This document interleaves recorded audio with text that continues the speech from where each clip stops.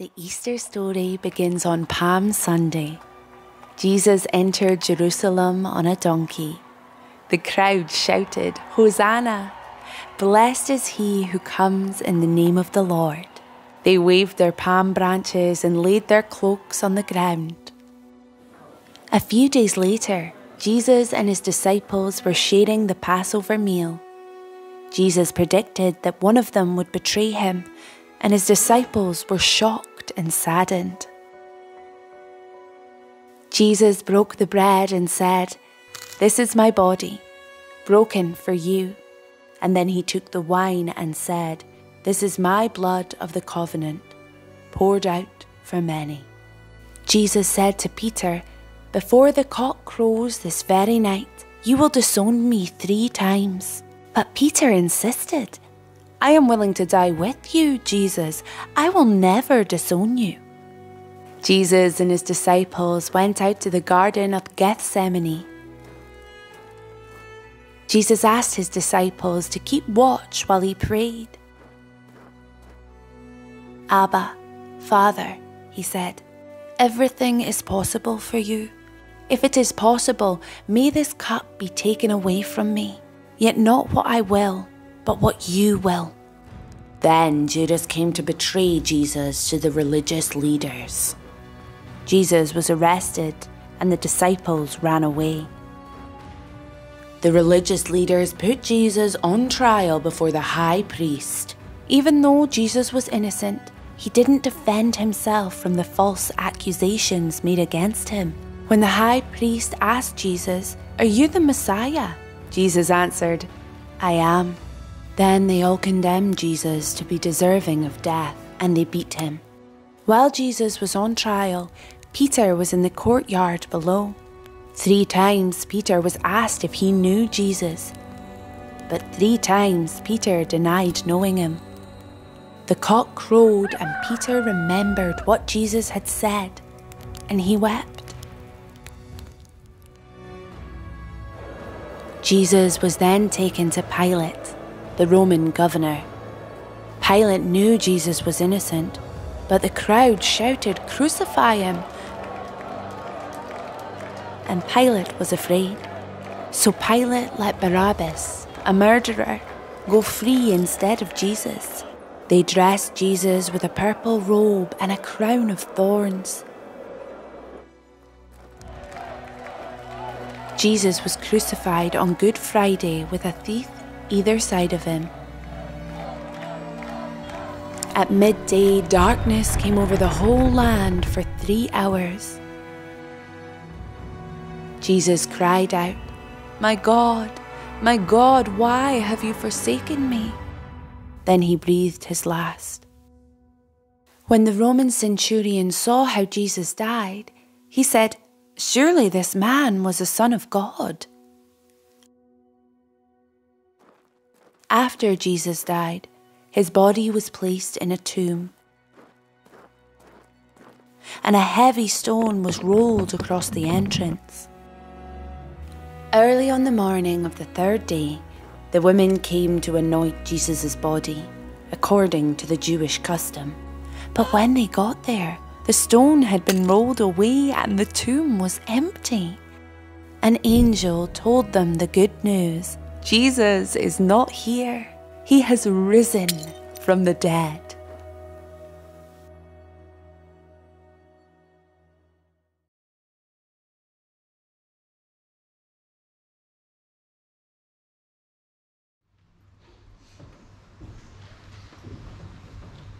Good morning, everyone. I extend a very warm welcome to you all to this Easter Sunday service. Apologies for the video, the sound seemed to come and go, but I think you got the gist of the story anyway. This morning we'd like to welcome Rev Ian Mackenzie to our pulpit this morning to officiate during the service. The service will also contain the Sacrament of Communion, and the communion will be issued by the young church. They'll be doing the various elements this morning for the communion. With a letter here from Bobby and Alexa Walker to thank everyone who donated towards Megan and Bradley in New Zealand, the retiring collection in the church here and in the bowling club. She received a recent email from Megan which states, I'll quote, "Wow, thank you very much for your amazing generosity." So grateful thanks to everyone who donated to Bradley's treatment. And lastly, we've got a birthday tomorrow. Aisha, very fine. You're about 13. All the best. Sing happy birthday to you. Okay. Thank you very much indeed for your attention.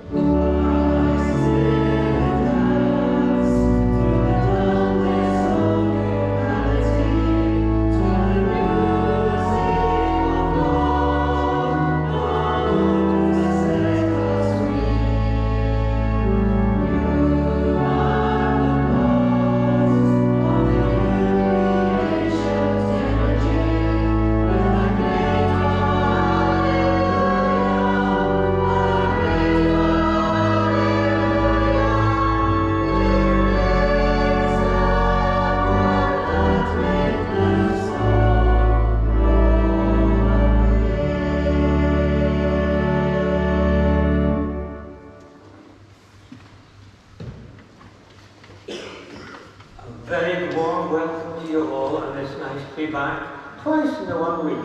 There we are. And it's lovely to see some of the folks who might have remembered me 7 years ago.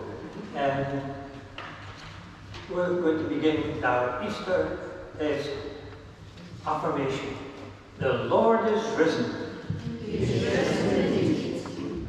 This is the day of the Lord's victory. Let us be happy, let us celebrate. Death and sin are conquered. We have life to the full in Christ Jesus. So we sing together and praise his name. Come, people of the risen King. Amen.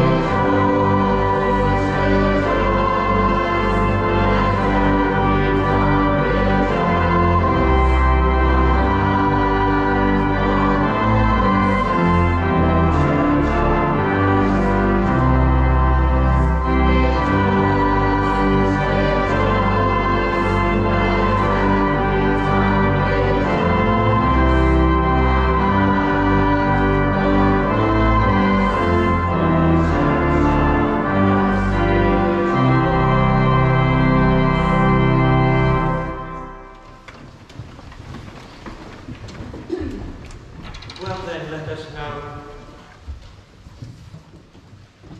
bow. Let us offer our prayers of worship to him, our Easter, the risen Lord. Heavenly Father, we cannot put into words our gratitude and our joy for the wonder of the Easter story and the marvel of our risen Lord. This week we have walked the way of the cross, remembering how our Lord entered Jerusalem, fully knowing he would be put to death, and yet going on in courage to face his enemies. We thank you that our Saviour was just like us, human, experiencing temptations and trials. And so our Lord knows the difficulties we face, the unanswered questions that we have. Thank you, Lord Jesus, for standing in our place, for shouldering the world's sin and guilt, and offering your spotless life for us all. And through your suffering and through your offering, we have entry into the glory of your kingdom. So we praise you for that divine love shining in the face of Jesus. We see his arms outstretched between earth and heaven, embracing all who place trust in him. So let us place our trust in him. Your Easter victory has changed human life and human history. No longer do we fear death and what lies beyond death. No longer are we filled with despair in times of failures or weakness. For your Easter victory gives us bright hope and unshakable joy. Life is worth living, and even pain has new meaning through the one who endured for us. Each day then gives us his risen presence to inspire us and strengthen us and keep us going. Our future may be uncertain, but we can be certain of this. You are with us all in all that we face. Around us all nature therefore sings with a surer, sweeter note, because the Son of God is alive forevermore. He is lifting, healing, restoring, forgiving, guiding all who trust in him. And so the new buds of spring speak of that greater sign of new life in him, and the present within all those who let the resurrection power work in us. The chick bursting out of the egg, the miracle of new life, speaks of the greater miracle of Christian faith in which we are alive. And so, Lord, forgive us if we fail to live in the light of Easter, when we fail to live in the power of Easter, when we fail to witness the Christ of Easter. Today we hear the voice of the one who calls us by name, just as he called many long ago. He calls us. And so let the one who calls go before us, and let us follow in glad obedience. And so may the joy of the Lord be with us. Hear our prayers as we offer them in the name of Jesus Christ our Lord. Amen. Now we've got our next hymn, and during the hymn, I believe that members in the front row who are, and others, younger members, nobody over the, well, you maybe get a teen, but we'll allow a teen in. An almost teen, and you can have a wee look for, there are eggs apparently hidden somewhere. I don't know, I can't see, but you'll have to hunt for them. And Alan, is there any instructions? Not really. You're not allowed to have more than 100. There's not 100 there. There's none up the stairs. There's none down here. But there might be everywhere else, including out the front at the front door. Oh. So usually we say this the other way about. Children must be accompanied by an adult. Well, we do say that, don't we? But I think these will all be fine, won't these? So, there's lots of verses, and I don't know how many I've hidden. So I can't even count them at the end. But they're all over down the stairs, and maybe even up in the pulpit. You might find some from the guides from the other week there. And they're bigger eggs than the ones I've hidden. Are Easter bunnies hidden? Okay. So, once we sing, go to.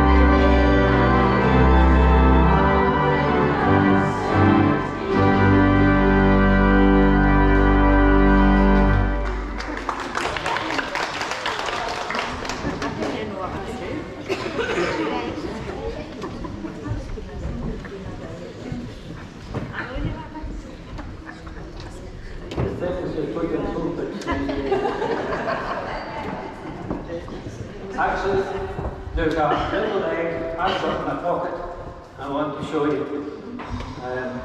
I've really just got it here. Hold on a second, I'll get it out of my pocket. Whoa!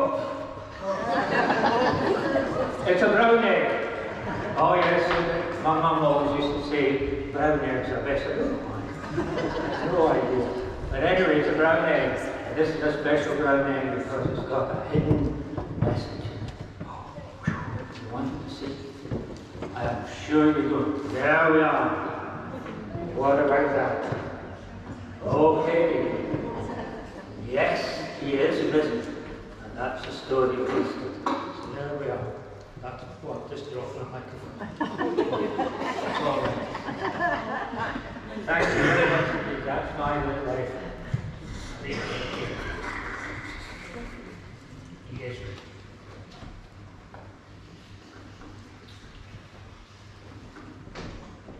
And now we've got a few pictures. Oh yes. And I want you to think, first of all, of things.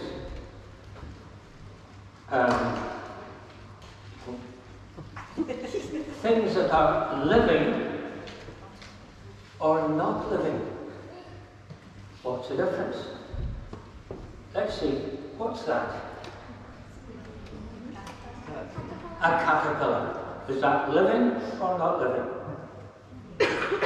Living, yes, it moves, it's alive. When things are alive, they move, they grow, they feed. Next one. Living or not living? Is it living or not living? Ooh, not living. No, I don't think a backpack is alive. No.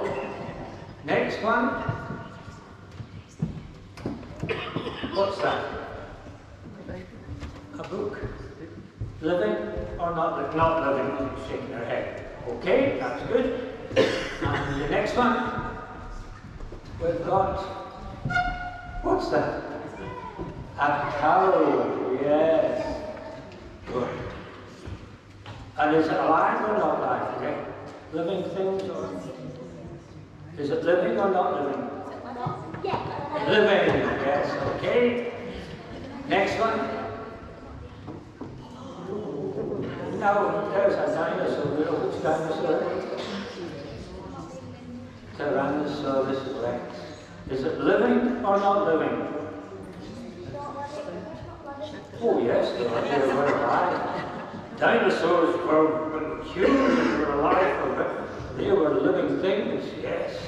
We dig up the remains of them, but dinosaurs were alive. They're not living today, that's true, but there we are. Next one. A bike. Now it can move. Usually those living things can grow and move. A bike can move. Is it alive? No, of course not. Next one. Oh, there we are. A nice burger. Is it alive? No. You eat it, but you can used to be alive and eat. Yes, not too many. Not too many eggs. Let's see the next one. A chair. Living or not living? Not living. No, it's not living. Next one, let's go quickly. Oh, there's a nice happy one. It's living, yes. I'm sure most folk have got them in their gardens. Mine comes up to the back door if I don't put out anything to them. Please, hurry up. Next one. Crayons. Living or not living? No, not living. And the last two ones. Oh, what's that? That's a rock. No, I don't think a rock's living, is it? No, not living. Next one. Oh, there's a nice one. A tree. Is a tree living? It grows, doesn't it?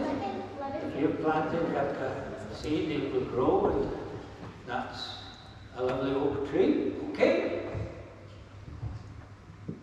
Oh, what's that? A potato. Is a potato living or not living? Well, now, it's very interesting. Because a potato has eyes. And when you plant a little bit of that in, it actually grows. That's your one, so I'm afraid you're wrong. And the last one, here we are. An egg. Well, that's a problem. That's a problematic one. Because it's fertilized. Is it living or not living? But most of our eggs in the shop are old food. That's right. So there we are. So from all the early things, and it's quite interesting that when the disciples saw Jesus, and he was dead, really dead, and they saw that he was put into, wrapped up in linen cloth, and put into a tomb in the rock, and he was dead. And then the stone was rolled away, and they saw inside. There was nobody there, but Jesus did for 6 whole weeks. He showed them he was alive. And that's why we know that there is indeed the power of God beyond death itself, and things which, yes, one day we will all die, but in God's hands, and we know he is living. So there we are. That's our story for this morning, and thank you for helping me share these problems of living and not living. Okay, we're going to continue now, and of course that's why we have a church, because of the one who is dead and is alive. And we've got the readings now from the scriptures. Oh, this is it. I'm going to sing this one. Yes, this is a thing.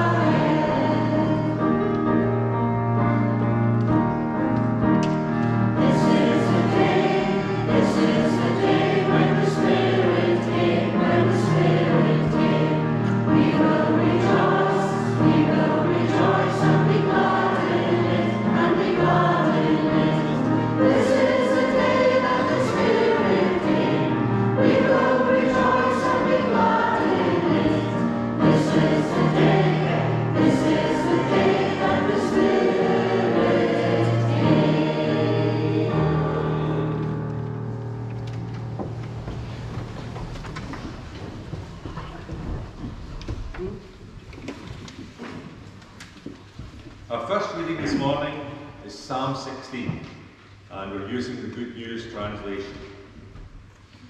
A prayer of confidence. Protect me, O God. I trust in you for safety. I say to the Lord, you are my Lord. All the good things I have come from you. How excellent are the Lord's faithful people. My greatest pleasure is to be with them.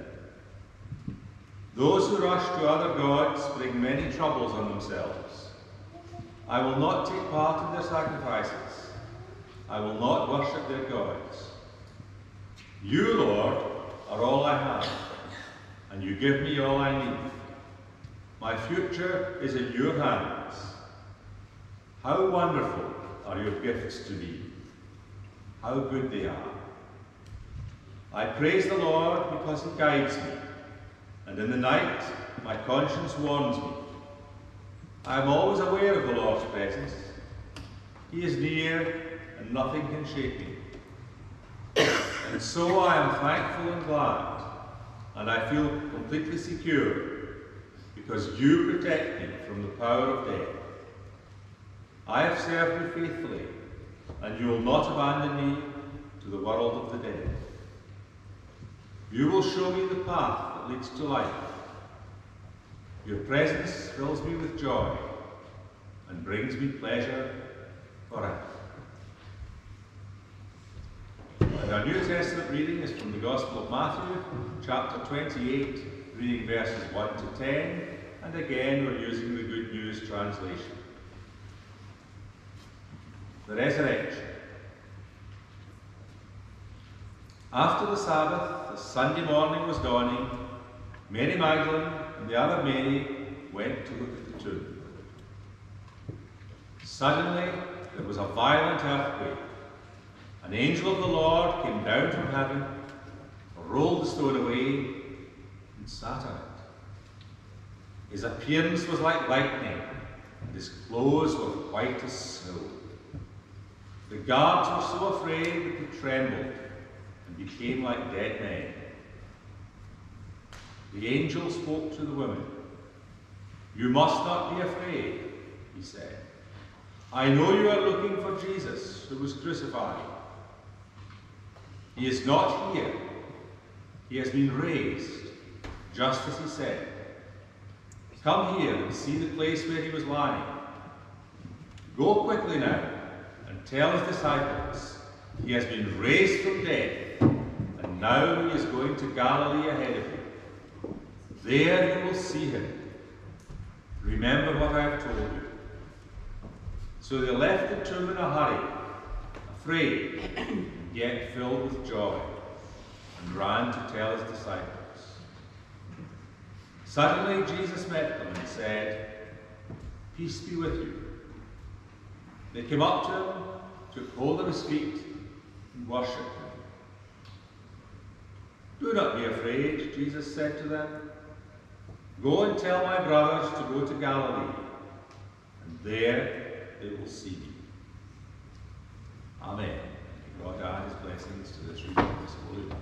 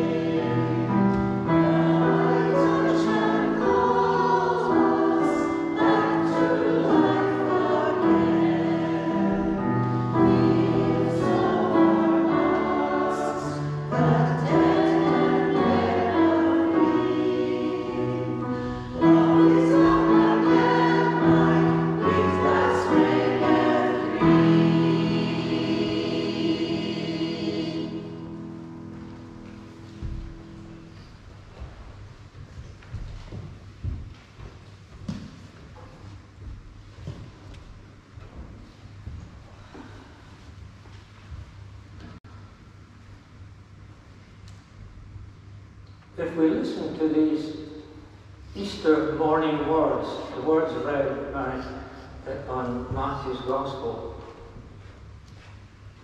those who discovered the empty tomb and heard that Jesus is alive, the women, friends of Jesus, we can take them to heart and we can make them our prayer this week.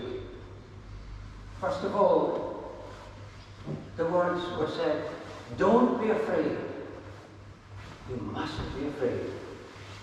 So often, of course, there are events in the news, things that happen in our neighbourhood, things that scare us in social media.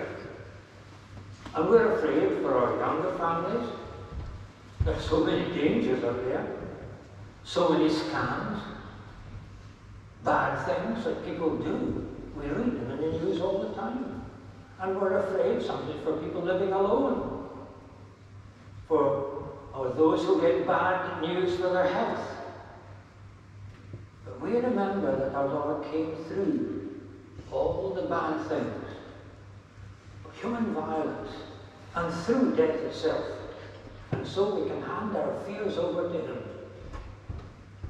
So here's a prayer. Don't be afraid. Dear God, I hand over to you those things that make me afraid.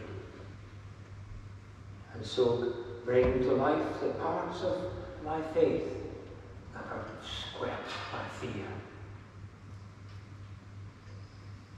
And then it went on. The angel said, I know you're looking for Jesus.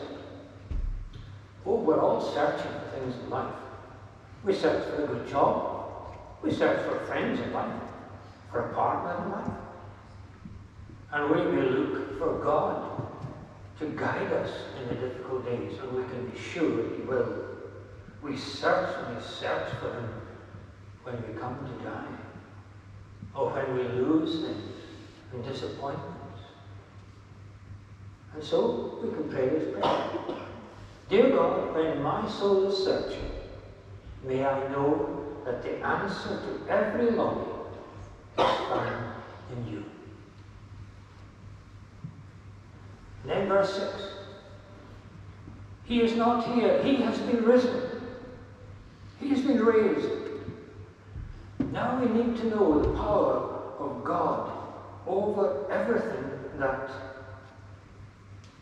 sinks into our feeling and our thinking and our actions. There is nothing impossible for God, our Creator. And we can have confidence that life is worth living. It's good to be alive. And it's good to do good things. And love is real. And God's love is victorious. And that can give us hope, optimism for life. He has been raised. Life is for living. So live it and see how great and how beautiful living can be.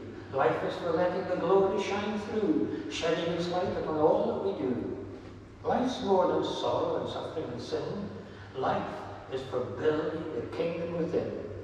Christ the Restorer empowers us this day, living and loving the Galilee way. Our world to renew and ourselves to make whole, healing the body, the mind and the soul. Patient Strong wrote these words.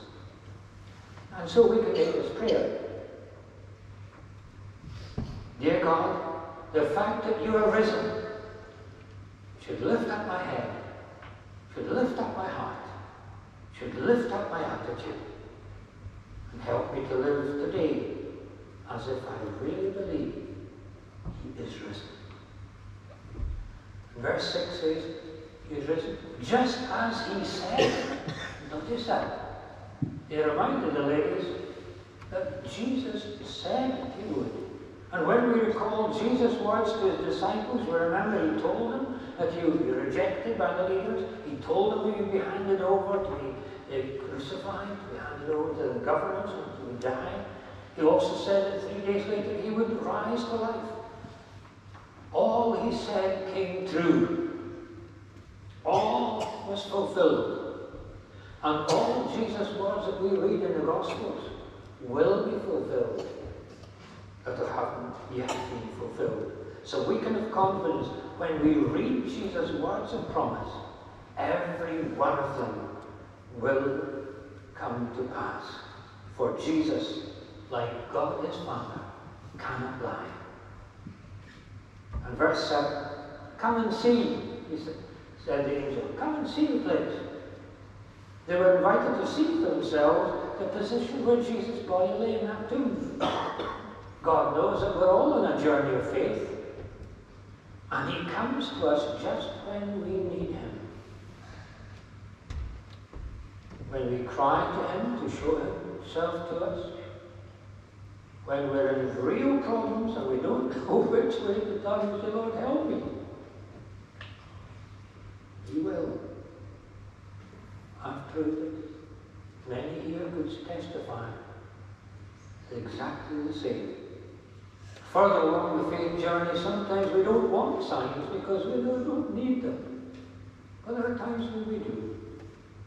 And we know he'll guide us. And he'll reveal enough for us to trust him and take the next step. So, Jesus, you had the angels invite the women to see for themselves that you had risen. And you invite me to see and your revelations day by day. Forgive me for sometimes rushing around and forgetting to come and see. See your word. See your promises. See your love. And verse 7, we're going on to say, then go and tell the disciples.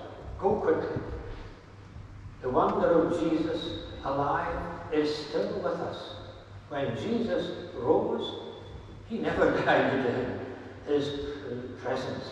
The wonder of the Spirit here with us, it's an open secret. A secret worth sharing, worth telling all we come to contact. Quite simple when people say, we've no evidence that Jesus came back from death. We don't know that there is anything after death. We can simply tell them how he's helped us in difficult days. We can tell them how he's answered prayers when we pray. And he's given us enough signs when we need it the most. And so a final prayer. Lord Jesus, I don't want to be a secret keeper with my faith. I want to be a bold and gracious truth proclaimer. Help me to proclaim you, your love. Amen. And so we come to share in the communion that Jesus himself invited and commanded us to do. And our next hymn, When I Survey the Wondrous Cross. Amen.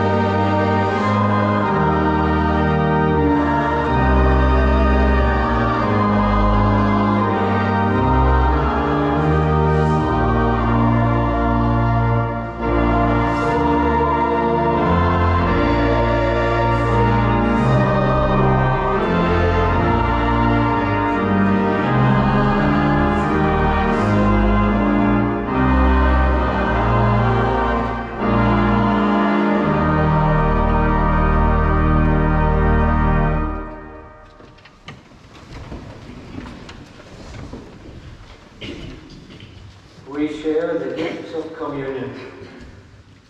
We hear the invitation. Jesus, he was always the guest in the homes of Peter and Jairus, with Mary and Martha and Lazarus and Bethany, and with Simon the leper. He was always the guest. But here at this table, he is always the host. We who wish to serve him must first be served by him. We who wish to follow him must be first found by him. And we who share his gospel must first be taught by him. This is a table of nourishment. God feeds us with his love and his life. This is the table of thanksgiving. We have so much to thank Jesus Christ for in his life, his death, his resurrection. This is the table of unity, where each one of us are invited, and we're all one round the one table of the Lord. So let's draw near with glad hearts and ready to share his love gifts. We hear the story of the table. What we are doing here is reenacting what Christ did. With his followers in an upstairs room, Jesus celebrated the Jewish Passover, God's covenant with ancient Israel, in the meal of thanksgiving. He commanded his followers to reenact it and gave it to his disciples. He said, "This is my body, broken for you. Do this to remember me." And later, when they'd eaten, he took the cup of wine and said, "This cup is God's new agreement in my blood. Drink this, all of you, to remember me." So now we do as Jesus did. We take this bread and this wine, the produce of the earth and the fruit of human labor, and we set as a seal of the new covenant in his body and blood. And that brings us all forgiveness, new life, and nourishes us. And so let us pray as the Lord did before he broke the bread. May the Lord be with you, and lift up your hearts. We lift it up to the Lord. How right and fitting it is to give you our thanks and praise, for you are our great Creator, the giver of life, the giver of every good gift, and you are a God of covenant grace. You are the great shepherd of the flock. And so with the heavenly company above and the saints of God in every age, we cry out and adore you. Holy, holy, holy Lord God of hosts, heaven and earth are full of your glory. Glory be to you, Most High. Blessed is he who comes in the name of the Lord. Hosanna in the highest. And we thank you, Lord, for our Lord's birth at Bethlehem, for his boyhood in Nazareth, his work at the carpenter's shop, his ministry of teaching, healing, helping, serving, his awesome death upon that cross, and his glorious resurrection, and his ascension from the Mount of Olives. We thank you, Lord, we have this meal to celebrate, that all that you have done for us, your people. And we do as you command. We hold these gifts and use them, share them, for they speak of you. He whom the grave held for 3 days is held for us in this bread. He who offered the Samaritan lady life-giving water, offering us in this cup the wine of forgiveness. He who breathed on his disciples will gladly breathe on us the gracious Spirit today. And so we pray for your church and all its branches spread throughout the world. Anoint them with your Spirit for the task of being the body of Christ. We pray for governments and rulers, that you will give them wisdom and patience and compassion as they discharge their responsibilities, so that people may live in justice and peace. And we pray for people who are in distress and need, those affected by famine or disease, those exploited by tyranny and oppression, those devastated in violence and war. We pray for all who seek relief, healing, comfort. And we pray for our own families and friends here, that each one may learn for themselves, and may each teach one another that God is good. Hear these our prayers. We offer them in the name of the Lord Jesus, who taught us now to pray together. Our Father, who art in heaven, hallowed be thy name. Thy kingdom come, thy will be done on earth as it is in heaven. Give us this day our daily bread, and forgive us our sins, as we forgive those who sin against us. And lead us not into temptation, but deliver us from evil. For thine is the kingdom, power, and glory forever. Amen. As the Lord broke the bread then, we break it now. And he said, take, eat, this is my body, which is for you.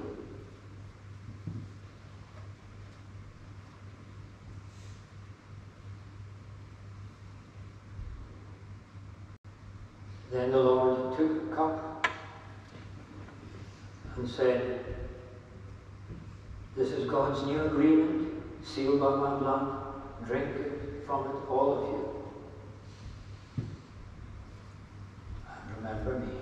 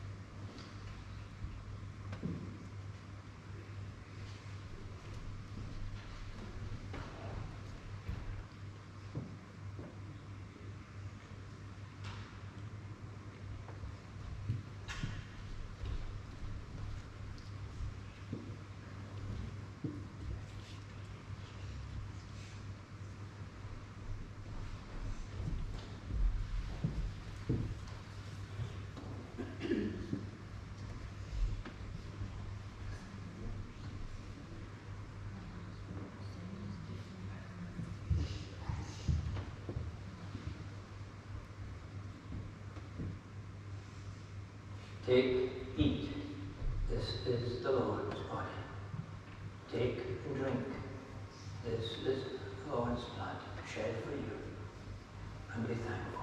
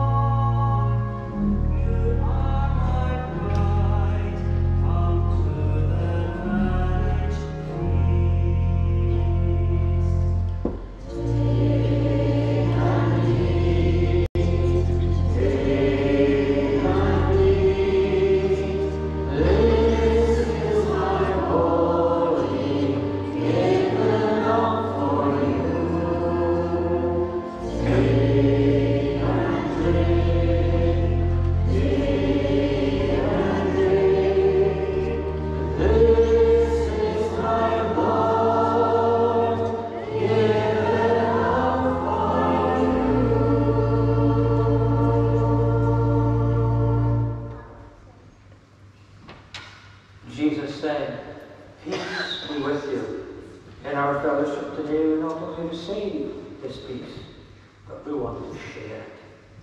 Peace. Come to your brother or sister in Christ. Peace, brother.